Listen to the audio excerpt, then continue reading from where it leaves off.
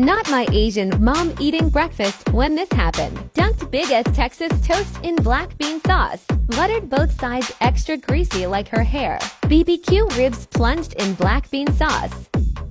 Then drowned thick as brisket for shiggles. But wait, there's more. Made some jajangmyeon with leftover sauce. But then she realized news weren't giving. So she whipped out pak kimchi from under her seat. One sniff and you're done. Dumped out half the baggie on her lap and gobbled up while reading the Asian newspaper. Totally forgot about my existence. My mouth like the damn ocean.